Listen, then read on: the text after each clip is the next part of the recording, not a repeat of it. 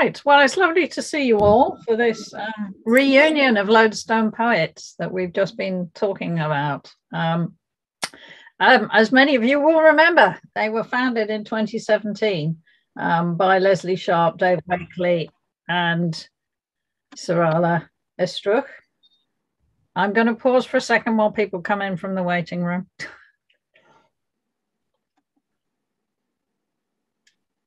I'm seeing lots of hellos and looking forward to this very much in the chats from lots of people telling us where they're from. Peckham. Shout out to Peckham. I used to live there.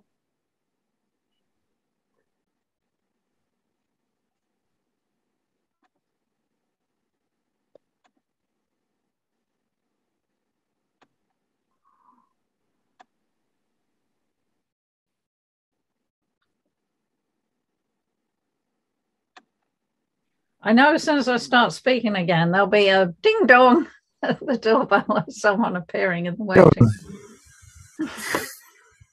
But I'm going to give it a go. Okay, so welcome everybody to this Lodestone Poets reunion. I'm really pleased that the Lit Fest stepped up and yeah, I knew that would happen and organised this event. It feels long overdue, actually. So Lodestone Poets were founded in 2017 by the three people that you see here, Dave Wakely, Lesley, Sharpe and Sarala Estruch. And the idea behind Lodestone Poets was to give a platform to established and emerging poets to read alongside each other. And they organised a series of events at Waterstones on Tottenham Court Road and at the Poetry Cafe. And there were emerging names who were emerging at the time and are now quite well known to us, like Mary Jean Chan, Raymond Antrobus and Gail McConnell, and reading alongside established poets like Jacqueline Zafra, Glyn Maxwell and Tammy Yoseloff. And their last event included the launch of the debut issue of Finished Creatures magazine. And then, of course, COVID came along, and so they stopped meeting at Tottenham Court Road. But this reunion event is very special because the founders will be reading and introducing three of the poets who have previously appeared with Lodestone Poets. So the first person to read is going to be Dave Wakely, who may well be known to many of you, but it's always interesting when you get the bios for these things because you discover things about people. So Dave has had a whole variety of roles, working as a musician, a university administrator, a poetry librarian at the poetry school, where I happen to know he met Stephen Spender on one occasion, covered in ice cream because he'd been looking after his grandchildren for the afternoon. And he's also been an editor, and he's worked in locations as disparate as Bucharest, Notting Hill and Milton Keynes. Since committing himself to writing, Dave has been shortlisted for the Manchester Fiction and Bath Short Story Awards, and his short stories have appeared in many literary magazines and anthologies. And convening Lodestone Poets has encouraged him to leave the dark side and go to the bright side into poetry. And so he has now become a published poet as well.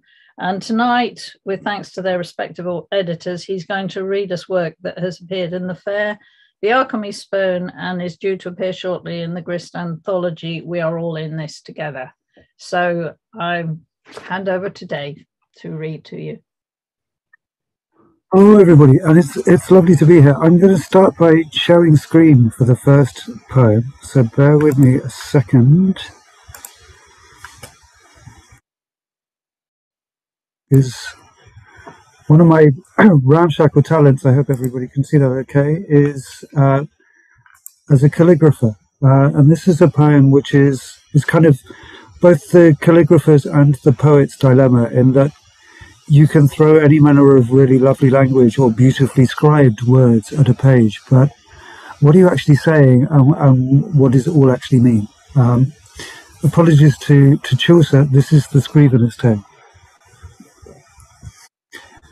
A mastic art in a godless age, perhaps, or a testament to the need to try. The bottled blood is never really necessary, though tempting, true, in its easy red gloss. but a sharpened nib has words to choose that a knife could never utter.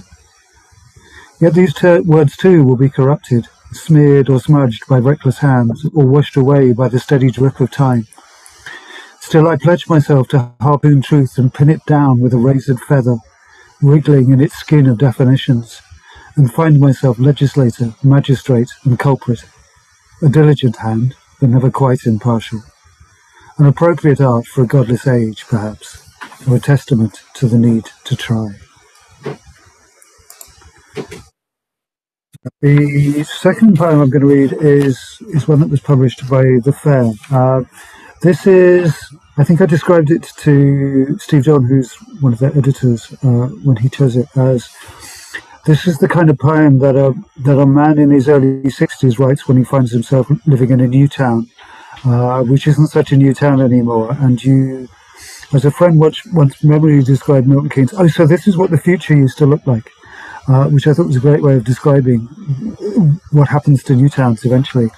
It's about how the future doesn't turn out how you hoped it might, whether that's good or bad. It's called My England. My England. I sometimes catch it in the softest glimpses, the hints of red emulsion left under yellowing gloss, in souvenirs of love affairs that sparked as brief as safety matches in a windswept garden, or a lavender beret glimpsed through a crowd on a man who isn't quite the one we buried. Or else in the choruses of old songs heard from passing cars, half-remembered accompaniments to half-forgotten marches, the banners and the slogans lost with their causes.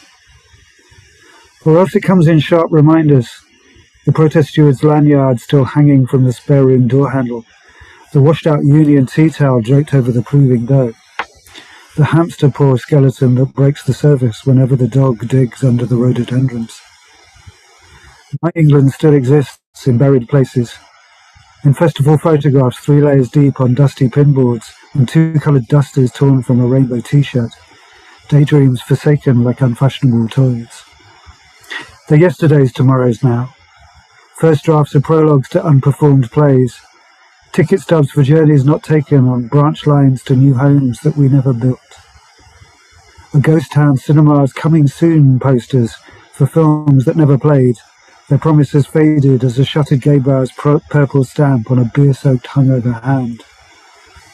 Futures not lived, like lint-covered peppermints in a mothballed jacket pocket, anguishes abandoned like burned-out cars.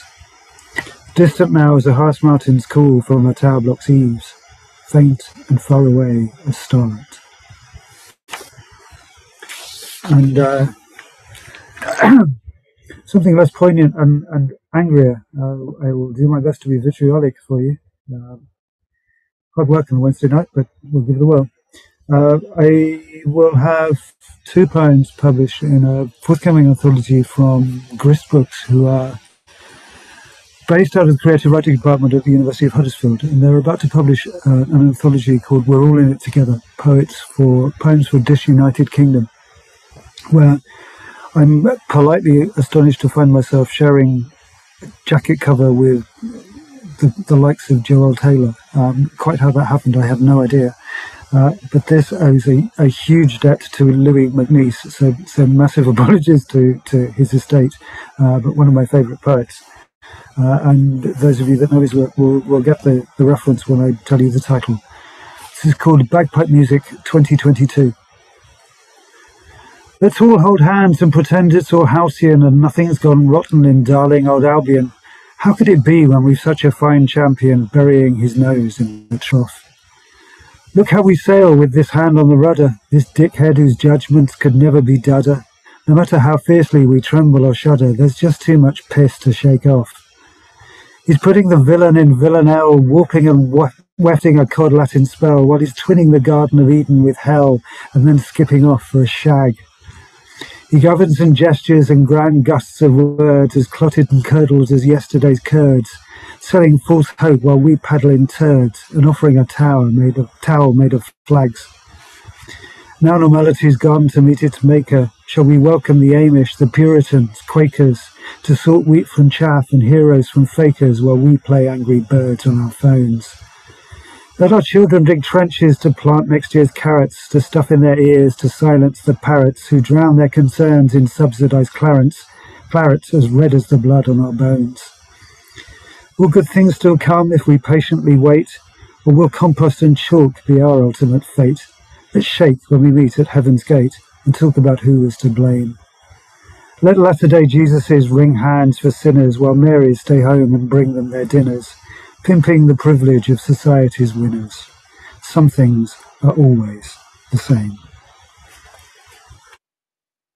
There. Thank you very much. I can see lots of hands doing that, which is lovely. Bless you. But let me introduce you to, if I can find my words, somebody whose poetry I very much admire. This is Ella Frears, who I had the pleasure of meeting some years back. We were both nominated and shortlisted for the Manchester Writing Prizes. Ella is a poet and artist based in London. Her collection, Shine Darling, which I thoroughly recommend, it's really wonderful, was shortlisted for both the Forward Prize for Best First Collection and the T.S. Eliot Prize for Poetry. Her latest pamphlet, I Am the Mother Cat, published by Rough Trade Books, was written as part of her residency at John Hansard Gallery, and if I'm right, you are about to be poet in residence at Dartington Trust, which is something to hugely envy. What a beautiful place. Let me introduce to you Ella Frears. Thank you. Hello, can you hear me? Okay. Yeah. Thanks, Dave. What great poems. I'm really happy to be here. I've been really looking forward to this. Obviously not done with Zoom readings. I've sort of got used to them. I don't know if you all have. You all look very comfortable. The ones I can see. I'm going to start with a poem about falling down an internet rabbit hole, which I'm sure lots of us have done over the last couple of years. Rabbit hole. Under the hypnotist video, someone has posted the comment, "Now hypnotize a hypnotist to hypnotize you." The internet is hungry for itself. Not a snake, but a reply guy, legs in the air, straining to kiss his own genitals. Clicking through, I end up watching two very macho chiropractors, each with their own cult following. Due to the sheer number of fan requests, they set up to manipulate one another. Us chiros need adjustment too, being taking care of all those peeps. There's an atmosphere. The taller chiropractor elicits the loudest cracks.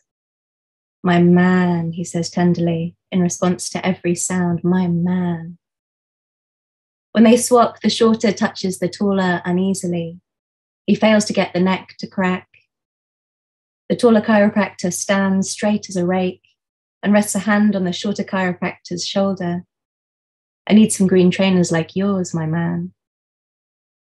"Remove a rib and let the poem have itself for breakfast," I type in the comment section, then click back to that first video. The hypnotist tells the girl he's put under that when she wakes, she'll find the word hypnosis hilarious. "There will be nothing funnier," he says, snapping his fingers before asking, "How are you finding hypnosis?" She laughs, hard and full and right in his face, and he laughs too, but in the manner of someone who doesn't quite get the joke.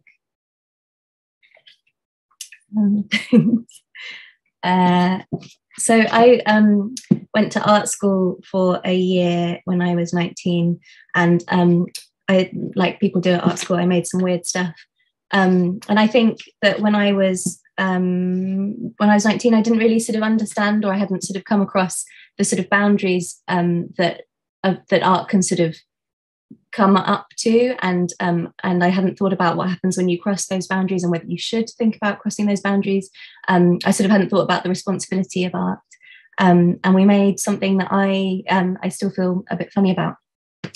This is called The Film. The sun was shining as we ambled around campus, stopping boys and men and asking them to hit me across the face. They all refused at first, but we told them it was art and necessary. So they slapped me, one after another. I realized I had to harden my eyes, provoke. Each boy did a comedy slap, palm to face, apologized before and after. It was hot and bright. We flirted with a geographer whose slap was light, his fingers just brushing my cheek as though turning my face to the side to see my profile. We had about 20 guys on film. My friend's boyfriend turned up and we asked if he would do it. He kissed her and stood to face me. My friend pressed record and said, "Go." And I was laughing, had forgotten to settle my face, my left cheek slightly pink from a day of slapping. I was not ready for his backhand. Quick and strong, a strange noise as though he'd slapped the laugh right off me, a thicker pain than a sting, an immediate loss of breath. For a moment, we were silent. And as I looked at my friend whose hand had flown to her cheek, the camera's red light still blinking, I knew we would never watch the film, that I would feel sick and guilty as long as the bruise lasted, longer, having asked for what wasn't mine. Thanks.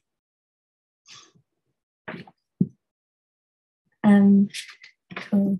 I said I was used to Zoom readings. I forgot how weird it is, the sort of void of silence after a poem. But you all look like friendly and nice, so that's good. Yeah, God, I miss that like weird poetry noise that I used to hate. That was like, ah. But now I miss it. So I had I did a residency with a conservation organisation, and they were asking me to write about some of the most at-risk species in the UK. So there were ants, there was an orchid, all sorts of things. And one of the things was a really rare species of moss that's found in Cornwall. And there's only less than 1 square metre left of this moss in the world. And that is in Cornwall, tiny, tiny amount of this moss left. And somewhere along the line, they sort of thought that they told me the location of this moss. And I would get calls at weird times saying, "Please don't tell anyone where it is," which was, I mean, I couldn't. I think they thought I was going to go and sort of trample it. And they wouldn't show me, they wouldn't take me there, they wouldn't take me to see it. And they couldn't tell me too much about it. They didn't want to, because they said it complicated sort of issues around conservation. It was a complicated species. I still don't know what that means. And I began to think that the moss didn't exist. It was all a joke. And so I wrote this very tiny poem in that state of mind. Becoming moss. I lie on the ground, I open my mouth, I suck on a spoon, I embrace a stone. A beetle crawls by, I empty my mind, I stuff it with grass. I'm green, I repeat. The sun is a drink, the yellow is squashed. I can't get enough, I can't get enough, I can't get enough, can't get enough, I can't get enough, I can't get enough.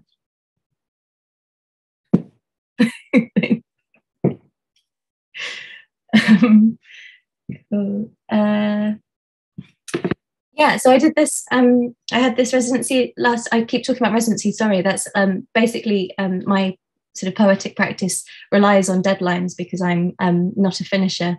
And so I've set up a sort of practice where I sort of hop from residency to residency because I like that sort of switch in subject matter, and I like to be in new spaces, talking to new people, and sort of I think that my work is responsive. I don't think I know now, having done a year of not writing in the pandemic at the very beginning, that I need those deadlines in order to finish things, and so that's why, if anyone doesn't know what a residency is, it's just like sort of an organisation or a space or a gallery or something will ask you to come for a period of time, usually around 6 months for me. It's different for everyone, I think, to write in response to something that's there.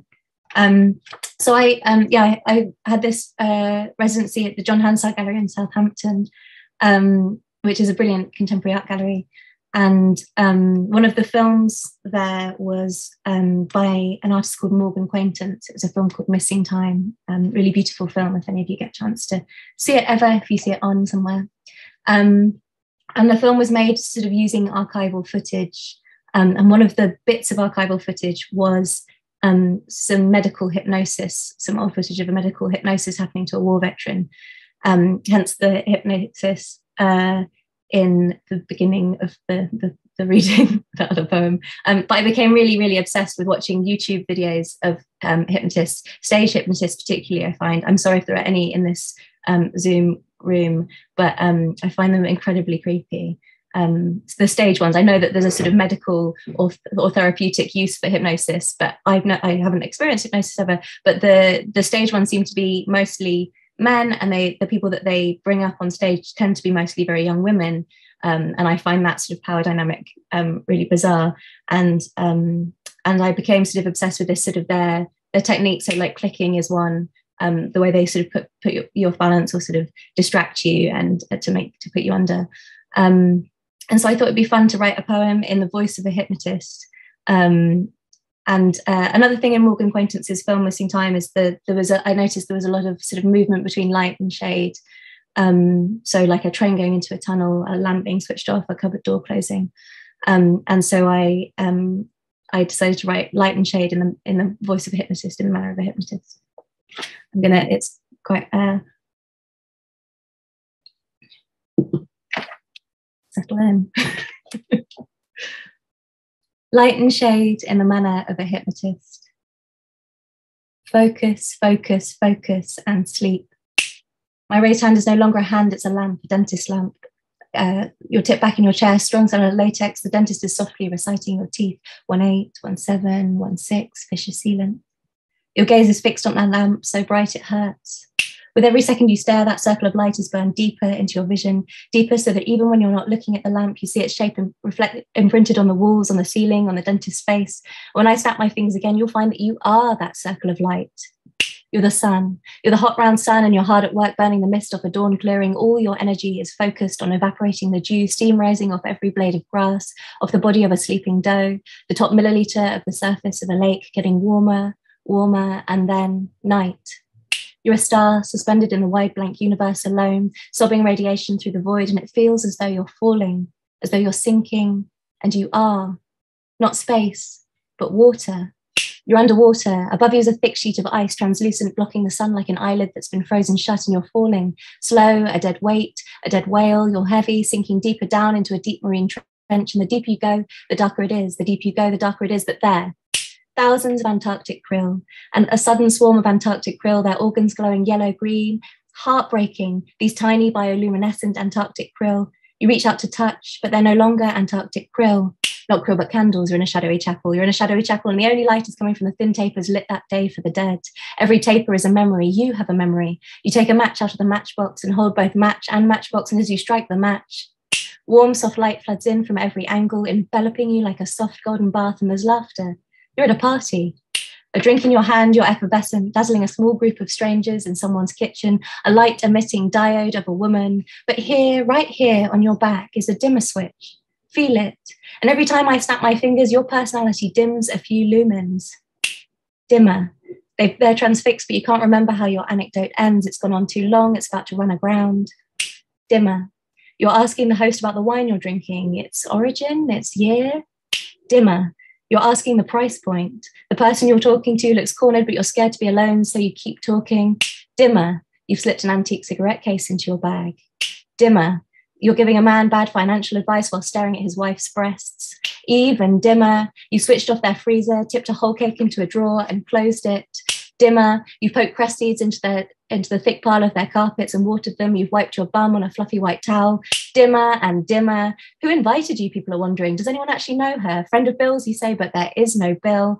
Dimmer. And you wonder too now how you got here, slamming the door repeatedly against the host's head while watching the city lit and gorgeous pass by through a police car window. But it's okay, it's okay, it's okay. When I snap my fingers, it's granny driving. And you're small. You're kicking your little legs on the back seat like an Antarctic krill. The road ahead is tree-lined. You lean your head against the window and watch the dappled sun flicker as the car speeds along. You close your eyes and watch the insides of your eyelids change from golden red to blue-black. Light shade, you whisper, light shade. You're a sequin reflecting the strobe on a dance floor. a torch in the hands of a camper looking for his toothbrush in a pitch black tent, a Bunsen burner, foot lightning, a pair of car headlights swinging around a sharp bend, the underside of a bush, a Hitchcock villain's, a tennis player's eyes beneath her visor, forthright, sear, break, peak, bougainvillea, thud, soupçon, crush, pearl, bracken, says the dentist. Light, shade, you're whispering still. You're in a hot train station platform, flat, hot concrete, dizzy in the glare, your shoulders gently frying. Light, shade, light, shade. Look, you've forgotten your name. You always knew your name, but now your name is. Your name is. Thanks.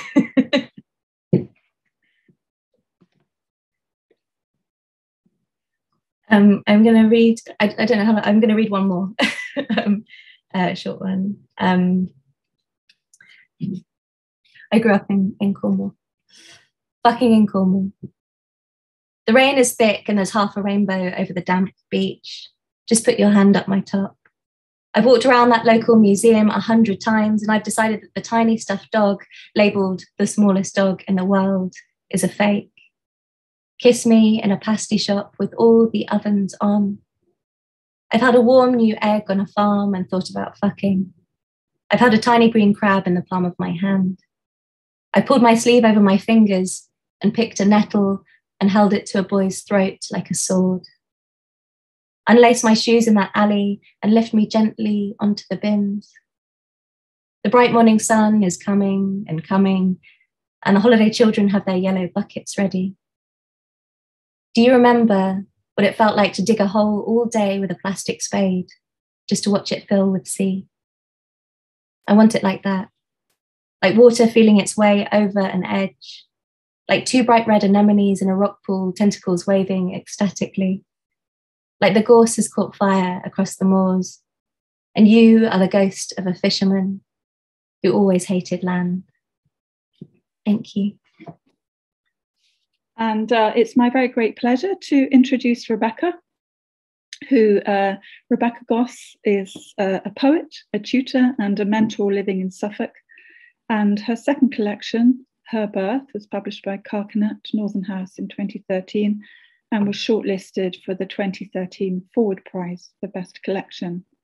Girl, published again by Carcanet and Northern House in 2019, was shortlisted for the East Anglian Book Awards 2019. So it's a great pleasure to welcome Rebecca. Thank you. Hello, thank you very much for that. Hello, everyone. I don't quite know how I'm going to follow everything that's happened so far, quite frankly, because that was all brilliant. They were amazing poems, and it's a pleasure to read with everyone. Yes, so I'm going to read all new work, which is pretty scary, but always good to road test these things. And they're going to be poems from what I hope will be my next collection. And it's all set, based around, inspired by Suffolk. Not a place a lot of people rush to, but anyway, it's that's where it is. Nest. The cygnets draw a crowd before they are born. Mother swan's occasional rise to nudge her ovate crop, beak slow and practiced at the turning.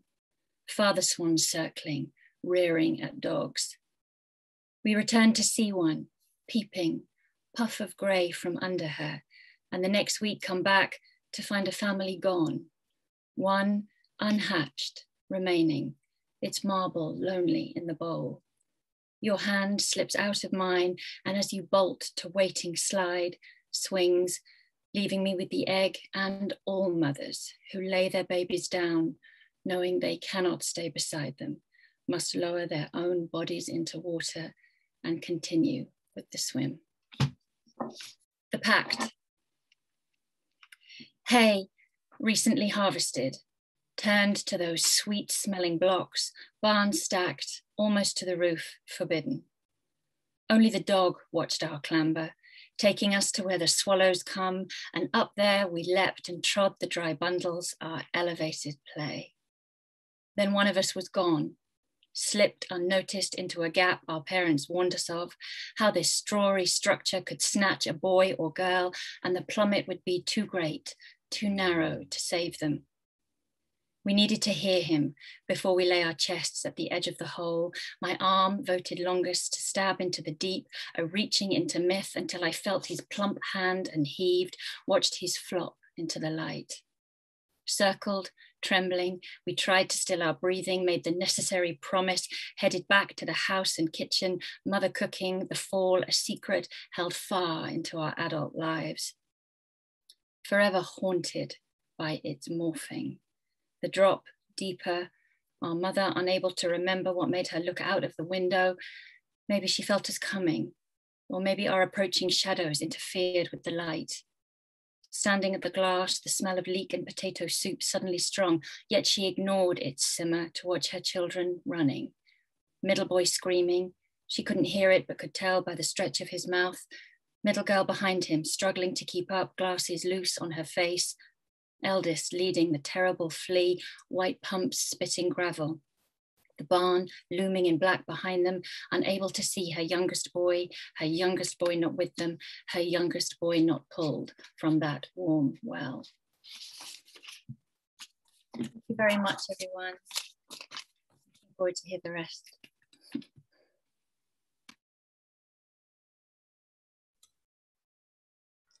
Thank you very much, Rebecca. I think I can probably speak for most of the audience. I don't think you should feel intimidated about writing nature poems at all. You bring a unique perspective to them. That was wonderful. And as someone who grew up in Norfolk, you know, the stuff about doing things you shouldn't do with straw bales was very familiar, although nothing as dramatic as that happened to us. So we're now on to our penultimate poet, who I'm really pleased to introduce to you.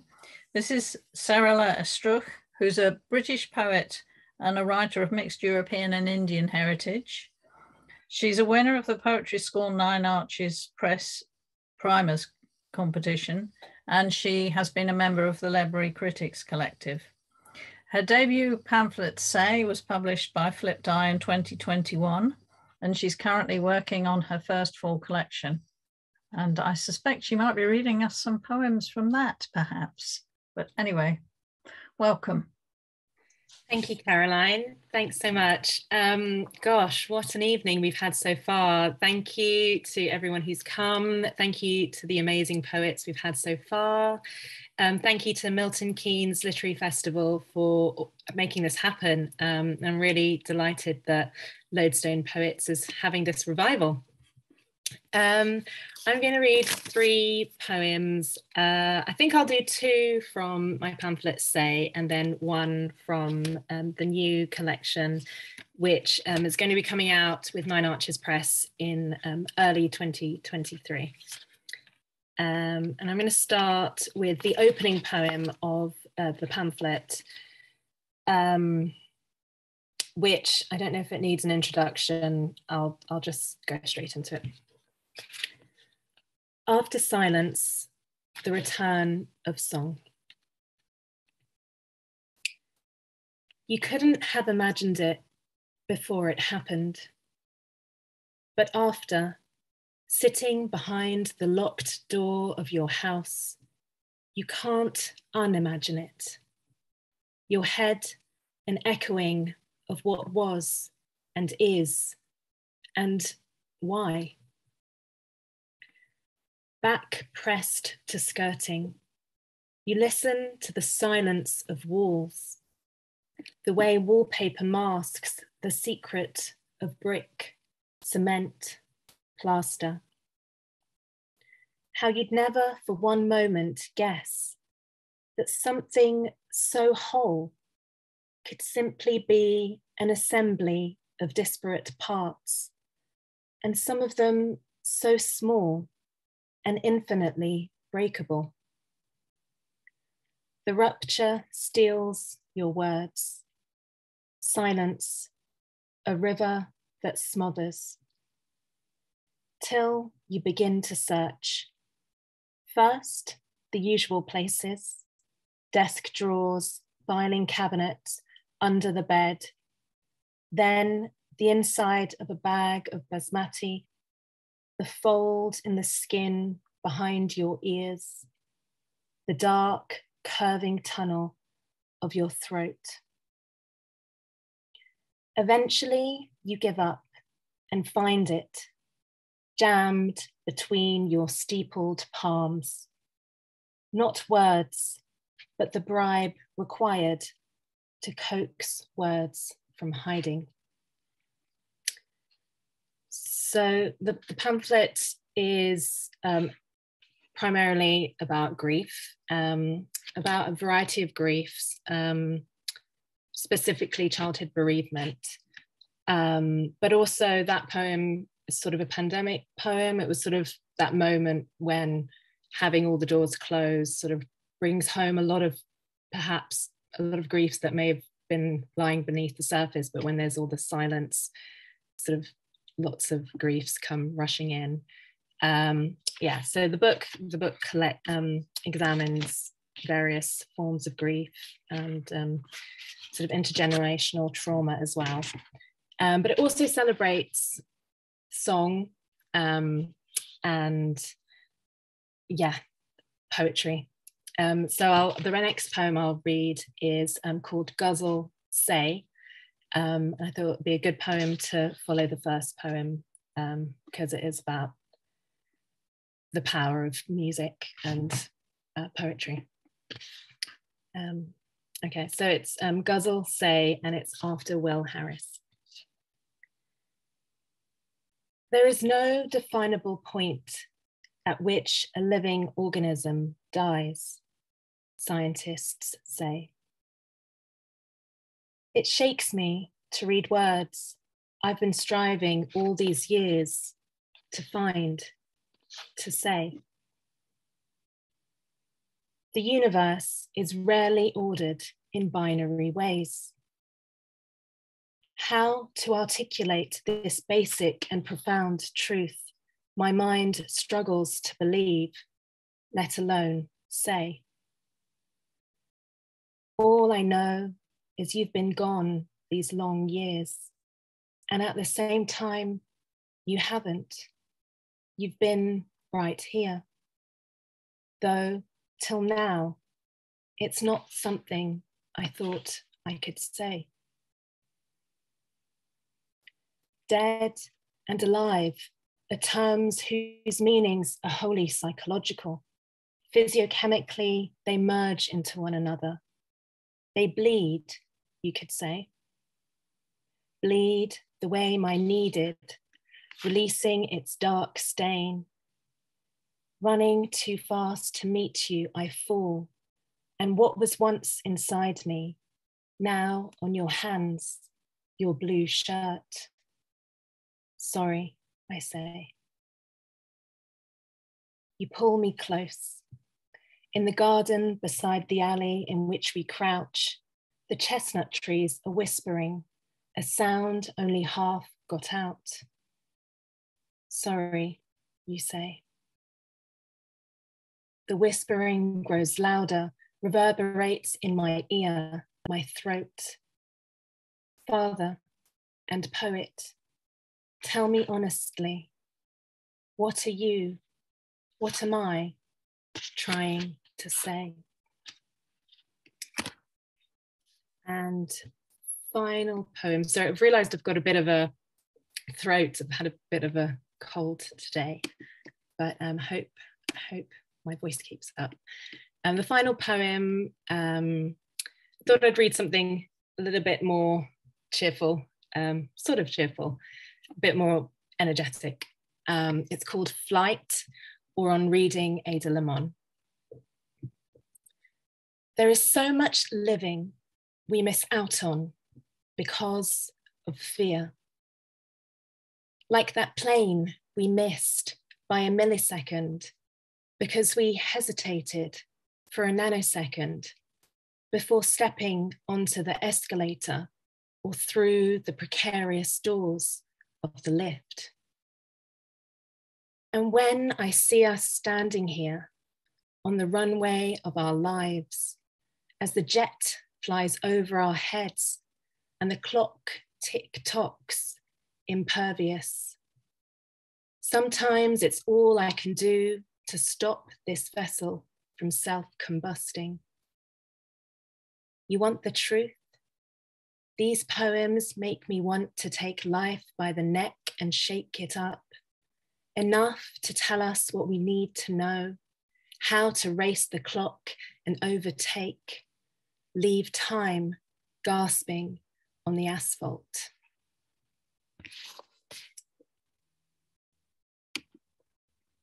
Thank you so much. So those are my poems. And now it's my absolute pleasure to introduce our final poet of the evening, Roy McFarlane. Roy McFarlane was born in Birmingham of Jamaican parentage and has spent most of his years living in Wolverhampton. Currently Canal Laureate England and Wales and the Birmingham and Midland Institute's Poet in Residence.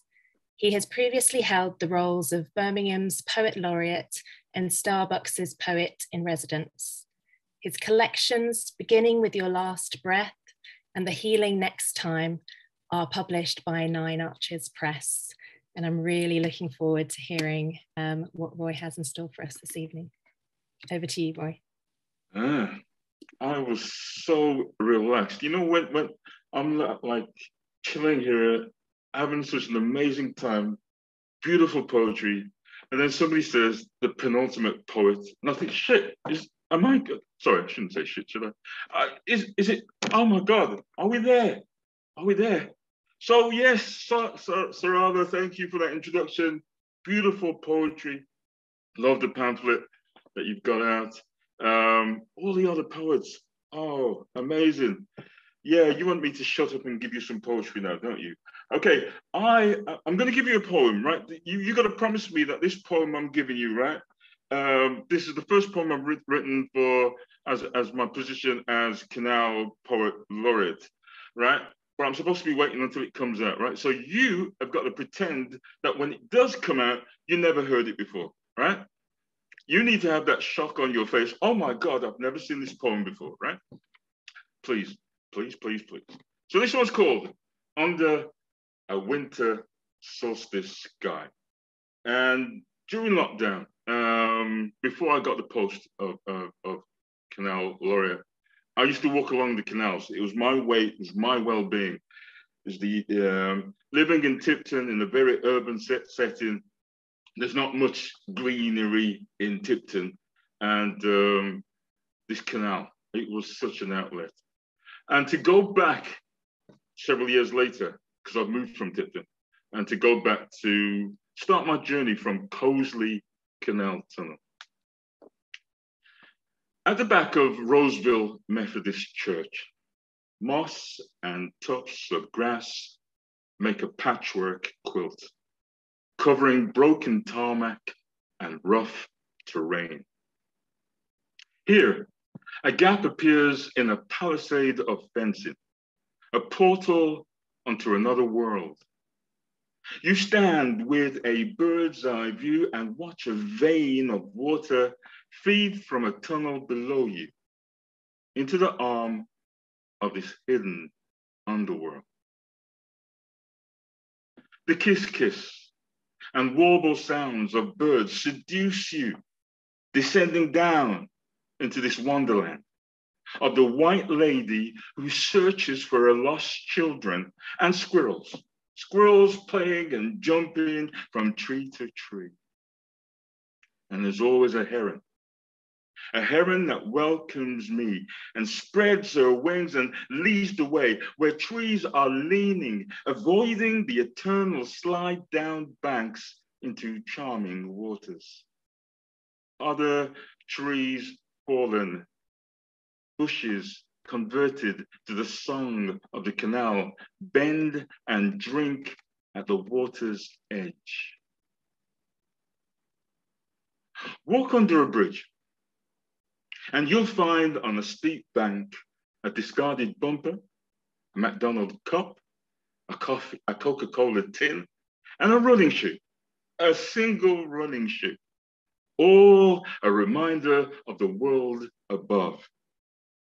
And you see her amongst the cattails and reeds, still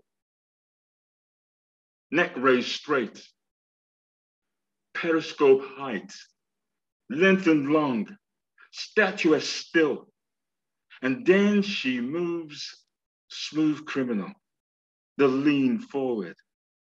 She walks on water, leaving little trace.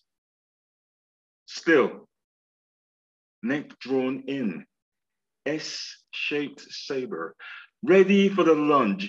She sees something. You both stay still amongst the sounds of industrial roller shutters pulling in their neck, HGVs stampeding by, and a train roaring. You both stay still. And the heron flies away. Further along, after the waters bend, where coots slow slalom through reeds and the water is clearing. Luminous green star plants shine underwater, enraptured from another world. Locks, these ancient keepers of waters, locks who have known waters, industrial waters, leisure waters, working waters, enchanting waters, locks who have known waters under a winter solstice sky. Thank you.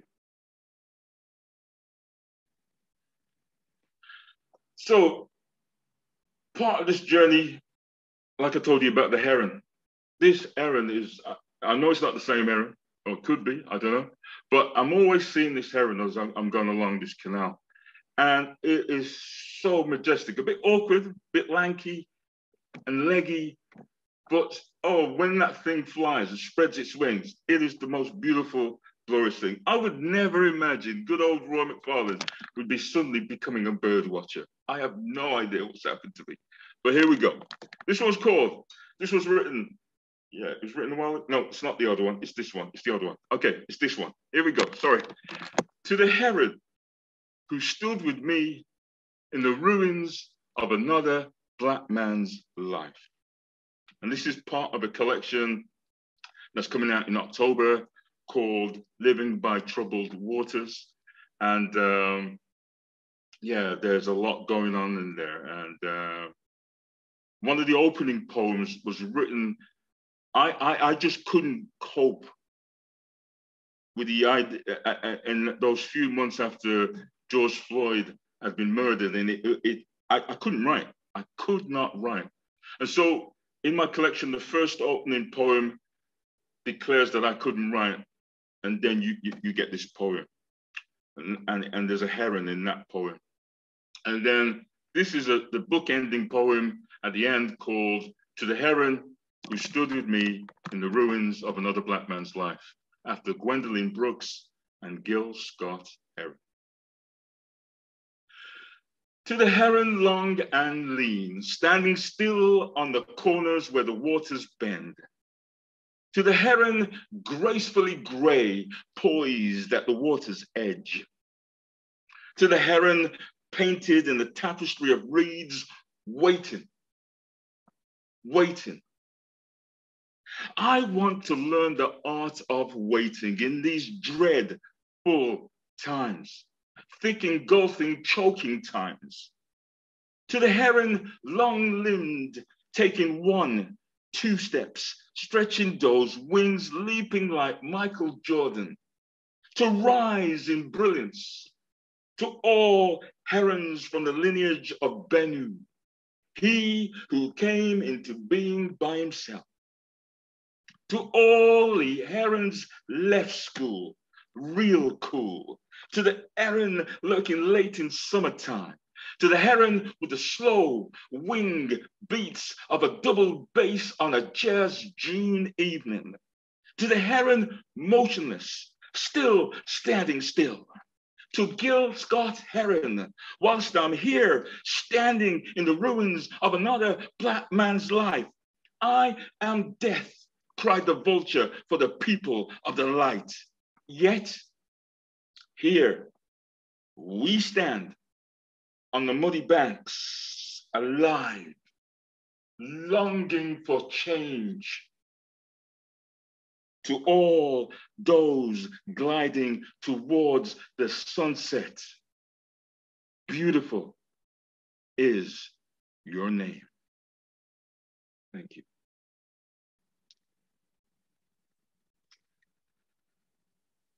I'm going to take you back to one of my previous collections, The Healing Next Time.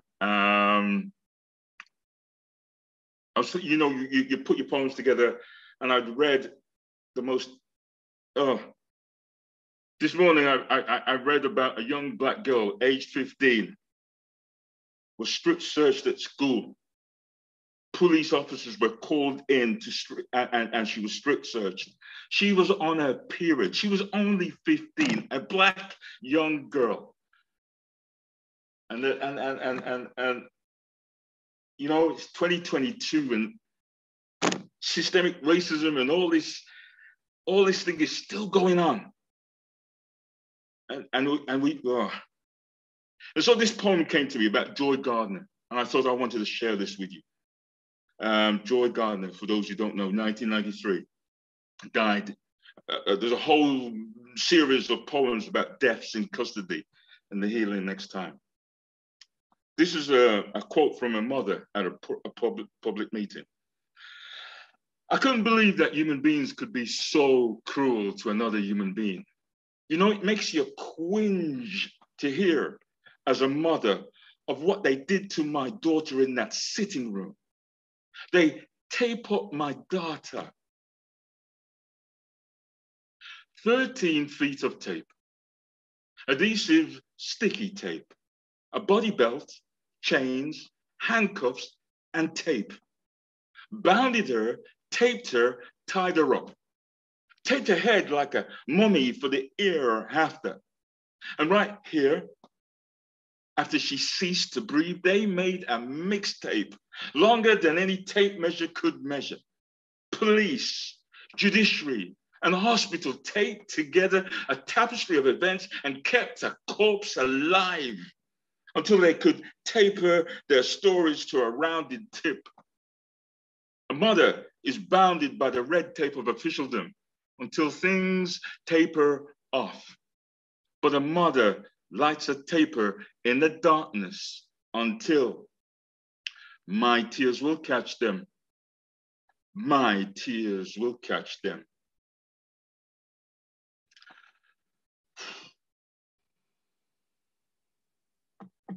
All right, okay. Let me bring you back to my collection again.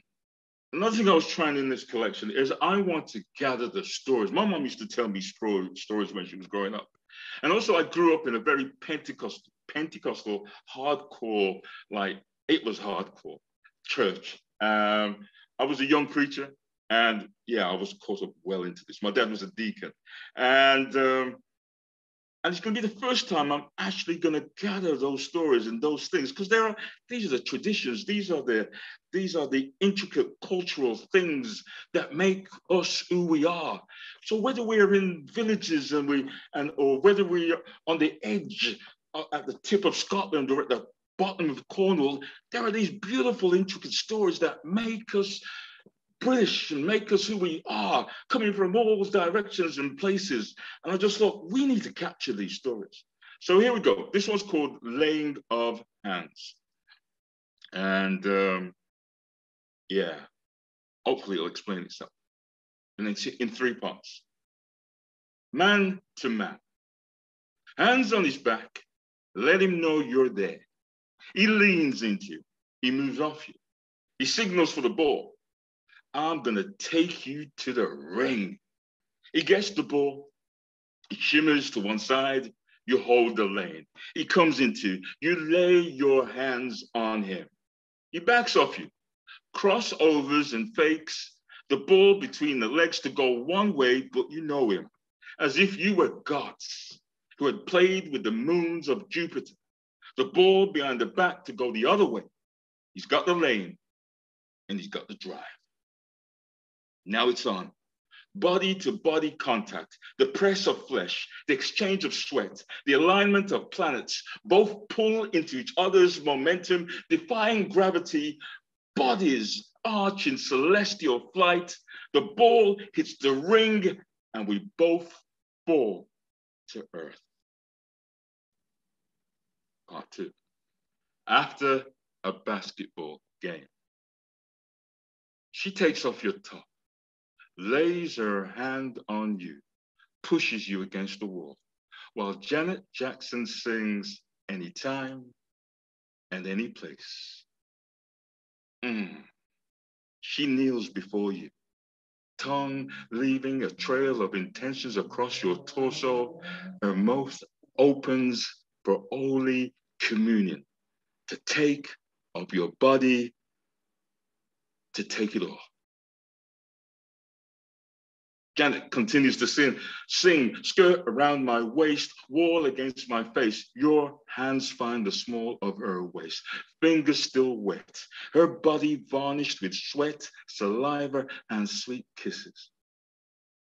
And she speaks your name, and you're speaking in tongues. While bodies shiver, you press against the wall, holding her as a goddess. I'm not gonna stop, no, no, no.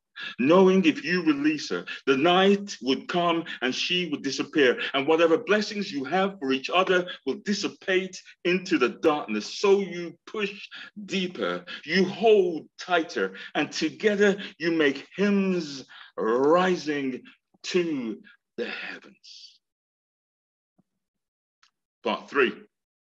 After an evening of loving, body sweating, heavy breathing, I slip into the back pews, praying nobody noticed.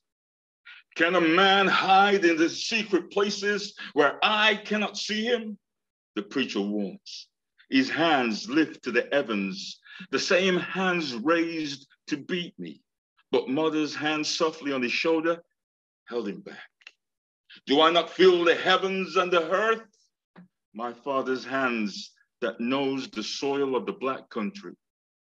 A father that lives by the codes of almanacs, wait for new moons to rise before new seeds were planted, planting seeds of hope in people living in a strange land. Come unto me, all that labor, and I will give you rest. And before I know it, I'm praying. I'm falling on the floor. I'm being touched by the Spirit, hands raised, body bucking, becoming a vessel of emotions overflowing with tears. And after, we hold each other, laying hands on one another in a flood of praise and song. Thank you. And finally, I think time is going, I'll miss one out. I won't hold you no longer. This is something that I have just written, and it's amazing how a book evolves in your hands while you're putting it together. You're getting it ready to go to your publisher.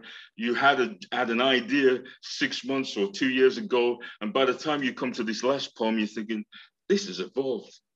And anybody who's happened to have read my collections, and both collections, will know Mom always appears in my collection. Mom passed away in 2014, and what an incredible mother. And funny enough, in the third collection, there's a whole section about Mom again. So I'm sorry if you've been following me, Mom's come again, right? But not just Mom, numerous mothers who brought me up in my life. And I've never written about my dad. Many people have asked me, you don't write about your dad. I don't know why. But in the last couple of months, Dad has come. And Dad died in 1990. And suddenly I'm remembering stuff and I'm writing stuff. So this poem I'm going to leave with you. And I know when I wrote it, I cried. So, and okay. You left in between the snowdrops that fell. In my world of floppy disk and hard drives, and Christmas around the corner, I get a phone call. You need to come to the hospital. The day before, you were supposed to be coming home. You heard my mother struggle to move you from bed to chair. A practice run for what life would be, moving your stroke-hit body like a mighty oak. You were leaning, heavy, struck by lightning. I see my mom at the entrance of the ward. Rye, Daddy gone. Daddy gone. I hold mum to the mumbling of nurses and try to compute what's going on. And there you are, behind a closed curtain, unbelievably still. So, you're gone, old man. You're really gone. I touch your chest. Something solid about your chest, something absolute, the lack of movement, and I know you're not coming back. I make a pillow of your chest and I lie there. Tears trickle onto this rock. It's only been an hour since they called me, and warmth still resides in you like in the morning. The heat left over from the coal fires you made the day before, fires I'll have to make. Mom wakes me. Right. I was here all the time. I only popped out. I come back and something wasn't right. He had lean. I mean, touch him and he had, and I'm holding my mom as she cries, she bawls, the woman who never left your side. Imagine she has failed you, but you know, you knew what you were doing. And outside, Christmas draws near.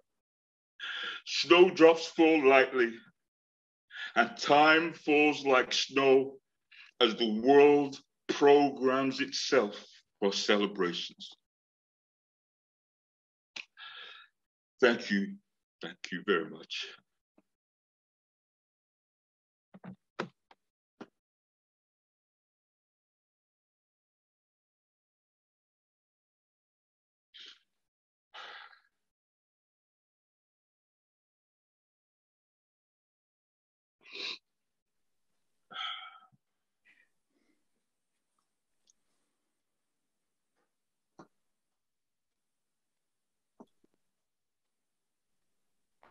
Thank you so much, Roy, for that really moving, really powerful reading.